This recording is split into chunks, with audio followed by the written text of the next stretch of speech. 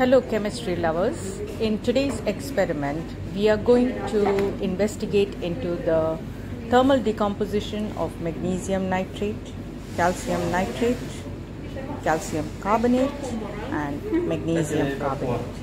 As you notice, they are group 2 elements and we are looking into the decomposition, the thermal decomposition of these nitrates and carbonates. The first step is to light up the Bunsen burner. So we connect it to the gas supply source and light up the burner first.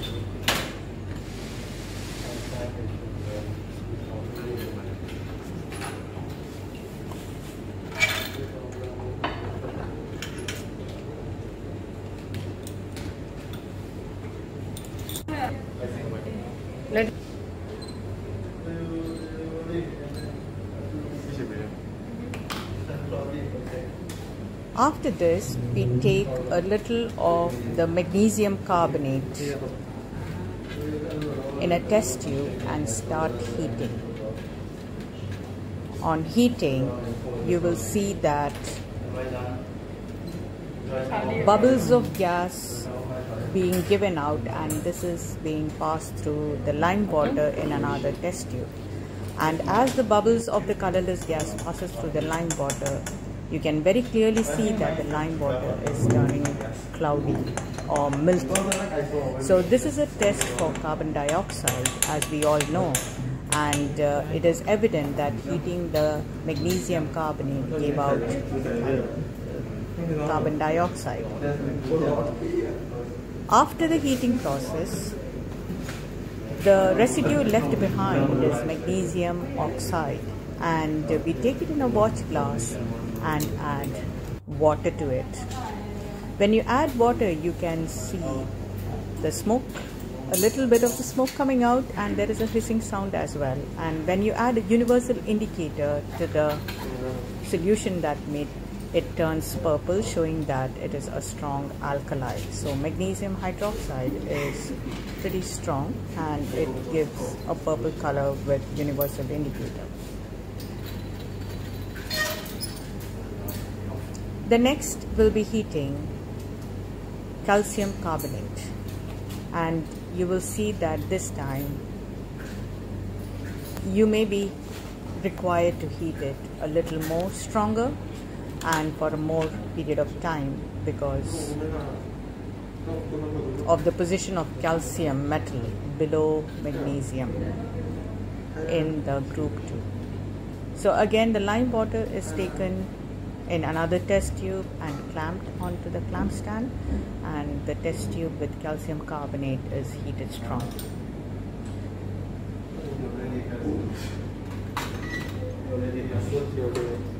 So you can see the bubbles of gas being given out.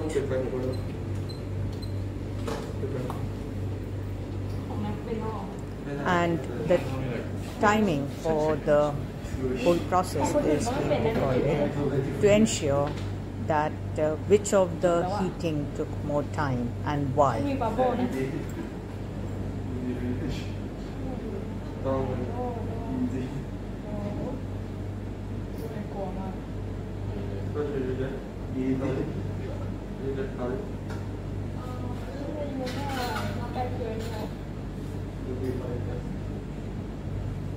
So very strong heating is required for the calcium carbonate, as it is more stable towards heat, and for it to decompose it has to reach a very high temperature.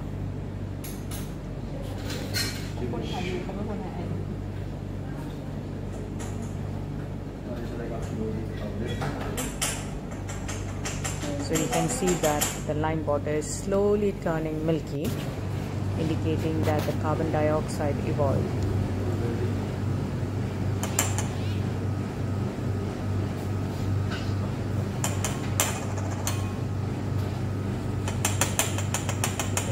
After heating the calcium carbonate, the calcium oxide which is left behind in the test tube is dropped into the watch glass, and again water is added to see any reaction taking place. So as you add water to the calcium oxide in the watch glass, it makes a hissing sound with some steam coming out, clearly indicating that this is an exothermic reaction. Heat is given out.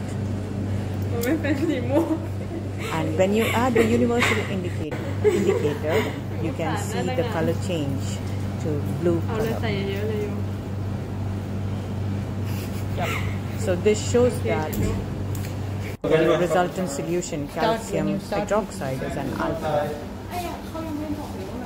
But compared to magnesium hydroxide, calcium hydroxide is a weaker alkaline. 45 degrees now. The next, we will be heating magnesium nitrate, and this is done in a fume cupboard.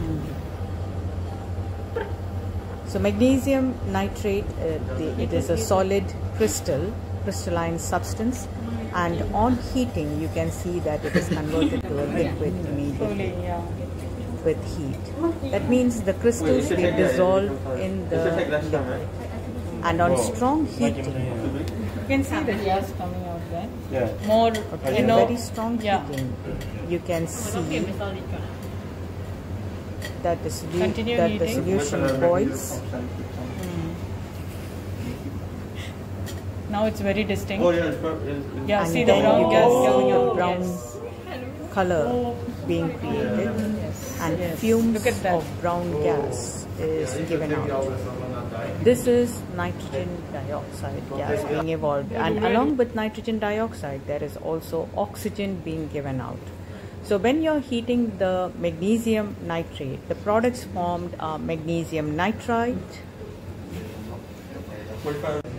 magnesium oxide, nitrogen dioxide, and oxygen. This is so hot inside. No? In that case you got to... And the solid left behind is white, and it is sticking to the sides just directly add the water to the test tube. So a lot of nitrogen dioxide gas is being evolved, as you can see in this experiment. And once all the gas is expelled, we can take the white solid and test for its acidity or alkalinity. Hey. Wait, what? So it's acid.